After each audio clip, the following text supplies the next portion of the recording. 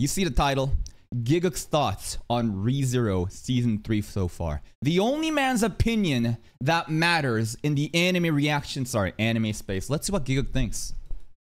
Fucking caught up to ReZero. Holy fucking shit. Yeah. Oh my god. How is it? What a banger way to start the season. I literally watched the second half of the second season just to recap myself on everything that happened. Bro did his homework. Then I just binged the third season. I forgot that the first episode was an hour and a half, so it took a long time. It took all day to marathon, and it's going crazy. Oh man, it is much more reminiscent to season 1 of ReZero, except I would argue that it's even more fucking crazy than some of the stuff that happened in season 1, since pretty much every... Does the first bit of season 3 remind you guys of season 1? I'm not really seeing the connection. So maybe it's because we're getting to, you know, engage with so many other characters rather than being stuck at the sanctuary all like 25 or whatever episodes. But season 3 and season 1, what similarities is there? I'm not sure. Maybe some of like the pop-off stuff, or like the subjugation of the white whale, some of the more exciting battle shit, you know, with season 3, maybe. Everyone is getting involved. Is there a single character that has been introduced in ReZero that isn't a part of this fucking arc right now? Is there a character that's been introduced that isn't part of this arc right now? Well, you could say like Echidna. You could say like Ramji. I hope that Ramji's around. There's Ram, you know, Roswell. They're all, you know, just sitting back. Man, Betelgeuse, I thought Betelgeuse, one person was enough, and now there are like 5 of him. now there are like 5 of them. All of them are fucking crazy, and all of... I think that like Betelgeuse's crazy tendencies is definitely shown in Capella, Sirius, Lai Roy, potentially as a third, you know, Gluttony too, but not Regulus. I think Regulus is not crazy at all. He's crazy in his different way, but in terms of like the theatrics and like the fucking crazy body language and insanity being portrayed, Regulus is quite reasonable relative to everyone else. All of them are fucking deranged. What is going on, bro? Okay, Rem fans, let's just you guys can wait until season 4, or who knows? Maybe Rem returns and, you know, arc. What are we on right now?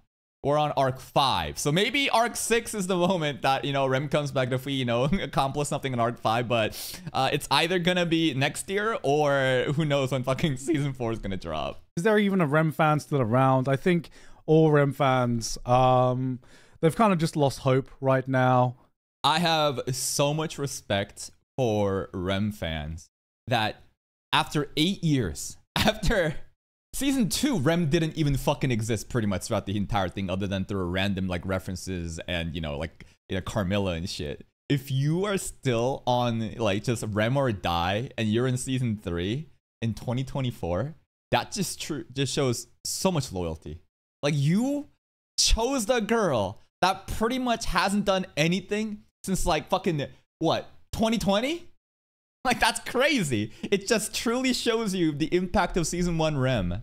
You know, that's pretty much it. I'd be surprised if there was still a Rem fan in 2024. Yes, me. Yes. Oh, wow. Oh, my condolences, man.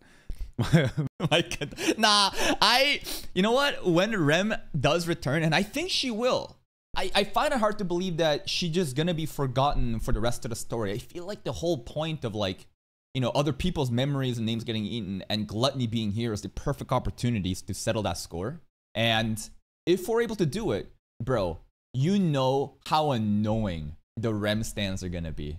And I'm all for it. I hope you make so much fucking noise on Twitter. I hope that you just make like all the fucking Rem glazes just comes out of the woodsheds. Y'all been waiting for like what, like nearly fucking 5 years for this shit, assuming that it happens in season 3. If it happens in season 4, you even wait even longer. And oh my god, it's just gonna be so annoying. It's gonna be so amazing. And the worst part is gonna be the bandwagoners. Motherfuckers who gave up on Rem a long time ago. They're like jumping, it's like, yeah, Rem is back. Motherfucker, go back to your tweet history. I bet you were shitting on Rem before.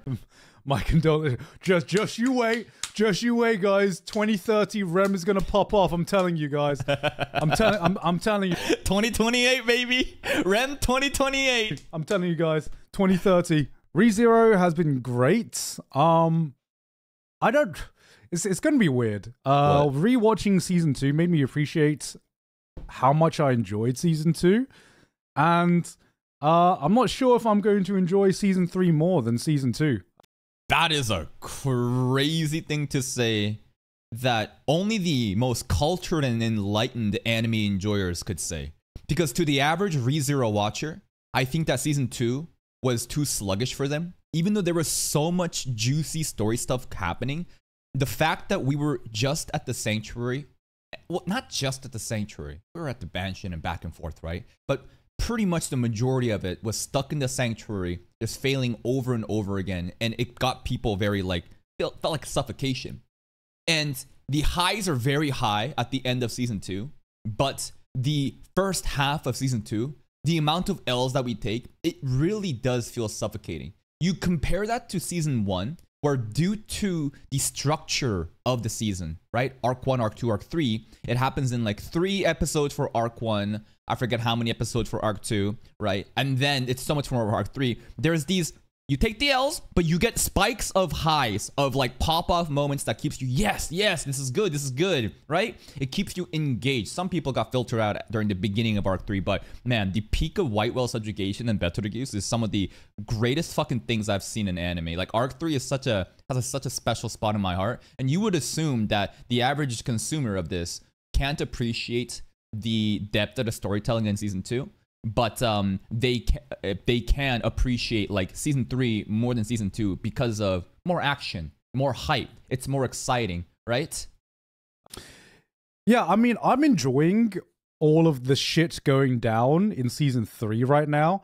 But coming right off of what rewatching season 2, man.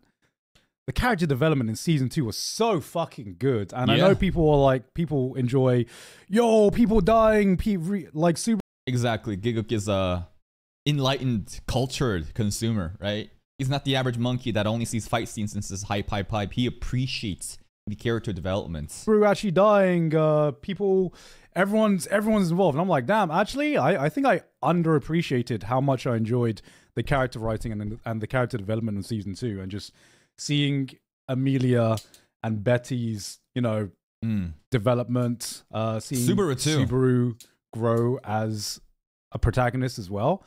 I was like, oh, okay. I actually really, really enjoyed season 2. I think I enjoyed it even more on my rewatch than watching it the first time. In season 1, you're like, okay, if Subaru dies 2-3 more times, I can see a way out for this. Seeing the amount of shit that's going on in season 3, I'm like, yeah, right now.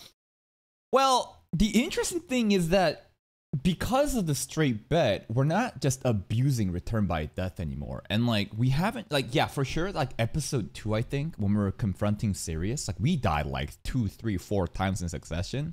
But it's interesting how recently we're just continuously going, and the train's not stopping, and there's these enemies that refuses to kill us too. Not only is there plot relevance of Subaru won't end himself due to the straight bets that we learned in season 2, but now we have opponents who just won't even let us die either.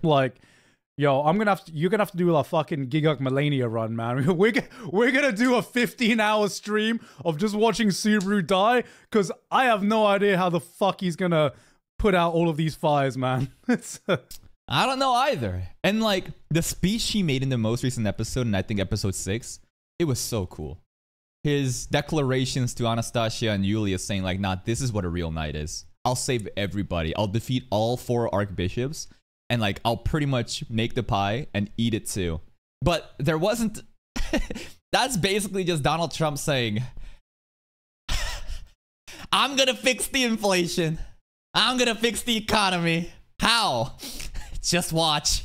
All right, we'll be waiting. Episode 2 already.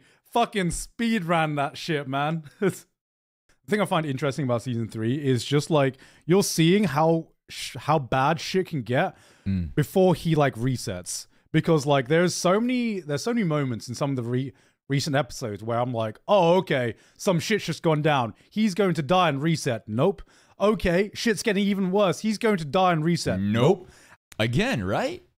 I think it was actually genius for Straight Bet to be a mechanic in the show, right? If we didn't have important character development centering around valuing your life and not abusing this return by death, then there's really, like, you can just metagame the entire time. And it would get kind of boring. And Tappy has introduced this story point where now he can't do that. He won't do that. And it's fascinating because now we can't abuse the one power that we have to just, like, you know, fucking fix every problem. And the story just keeps going. And it's like, when is the run gonna stop? Has a checkpoint been made? Oh shit, we lost the leg. But okay, we got the Dragon Curse shit. Is the Dragon Curse blood just gonna be a complete thing forever now for Subaru? I don't know. This is crazy. And it just keeps going and going. And then you get like that anxiety of just like, I wonder when he's gonna die. I wonder if he's gonna die. I wonder if he's actually going to What if he just like one passes it again? Like the White Whale subjugation. It still blows my mind that we fucking did that boss raid in one run. That is truly just incomprehensible that like one fucking run we cleared it with minimal casualties. And maybe for, you know, Pristella and taking back the city against the witch's cult, could he do it in one pass? That'd be fucking crazy. Actually going to commit to this playthrough and just try to solve everything that's going on, which I know is part of his character development in season 2, but ReZero has more consequences than Overlord. Random fucking comment. I thought that Mushoku Tensei would be brought in because, you know, they're always fucking living rent-free in each other's heads. It's definitely seeing how much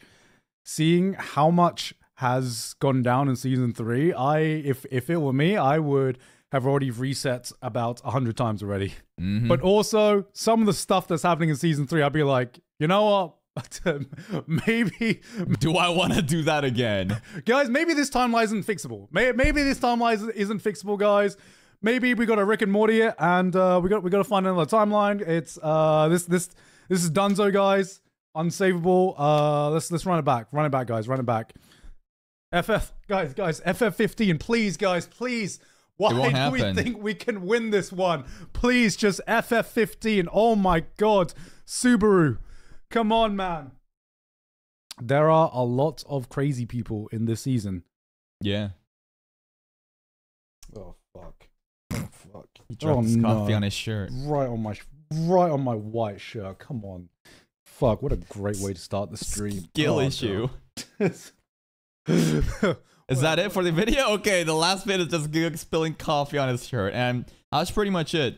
Season 1 is more reminiscent like season 3, I guess, due to the wide roster of characters fighting and doing action shit, I guess, in Arc 3. So yeah, I think there are similarities there. Season 2, I think, is really underrated in a lot of people's eyes, where they only enjoy Battle Shonen. You guys watching this shit because you're such a hardcore Isekai and ReZero enjoyer, of course you're going to be able to, you know, appreciate season 2 content, but I truly do believe that the average fan watching this shit much would rather have the short incremental burst of lows and highs and have hype shit happening like in season 1 compared to season 2. Therefore, season 3 is going to be better, you know, respected, I guess, but doesn't mean that just because the average person enjoys that more and there's more numbers, you know, boosting, that doesn't mean that season 1's better than season 2. Everybody has, you know, it's all subjective. It's like, who am I or who are you to judge like what people value in a story? So everyone has different biases towards, you know, character writing, character development's more interesting. And I'm like, no, I just want more Unga Bunga fights, right? You can enjoy it all. And season 3, I think, has been so fucking good. The only thing really sad, like, there's some pros and cons of this, right? I think overall, the story of season 3 is super hype. Like, we're locked in, 4 archbishops show up. Emilia's getting taken away. Subaru can't just reset anymore because Straight Bet. And it's looking hopeless, but he's still got it together. And not only that, we have very powerful allies in the city, right? We have Anastasia. We have Krush. It's not looking too good for Krush. Priscilla's around. Priscilla's popping off with the Yang sword. Emilia's taken, but I think that she won't be just a damsel in distress and she'll, you know, do her thing. Al being so shady is keeping the mysteries of ReZero going strong. More plot relevance, mysteries of like T-Phone's remains underwater and shit like that. Could Pandora be around? I'm not sure. And it's really exciting. So many different moving pieces in this great arc. But my one complaint, which actually is not a bad thing, it's actually better for me specifically as like a content creator compared to like a consumer, is that the way that they're handling the episode releases, as in like, you know, there's like an attack arc. I think this is the attack arc right now. It's the first 8 episodes of season 3. And then I think there's the thing called the counterattack arc, which is the second half of arc 5, which is going to be another 8 episodes. So first 8 episodes airs from October, and we only have 2 more weeks of ReZero left. And then we got to wait until February, right? And then February we'll get another 8 episode drip, and that'll conclude, you know, I think this whole siege at Pristella. And then the rest of the episodes that add up to 38 will cover so comprehensively arc 6. And who knows what the schedule for that will be, but it sucks that ReZero for us will be coming to a conclusion in about 2 weeks, and then we'll have to wait a couple of months. But then it comes back, banging again for 8 episodes. And then we have so much, you know, arc 6 content to expect throughout all of 2025. So ReZero is honestly just going to be airing throughout, you know, this last quarter of 2024, then all throughout 2025. And even though it kind of like sucks that we have to wait just a bit, it's way better this way, to give them enough time for them to actually, you know, put quality into the work rather than us just enjoying, I don't know, a rush product or something like 12 episode season and us just, you know, waiting until like 4 years for like another season. I think that this is a very great thing, since obviously ReZero is going to be, it's a trending topic. And not only that, it's a topic that really aligns with my audience. So all throughout 2025, I'm just going to be fucking killing it, just farming even more ReZero content. It's just that we got to wait just a little bit, right? Just a little bit. But that's pretty much it. This is not from obviously Gigguk's, you know, channel, but this is a fan channel named Galal. Please go give their channel a like on the video, and I will see you guys next time.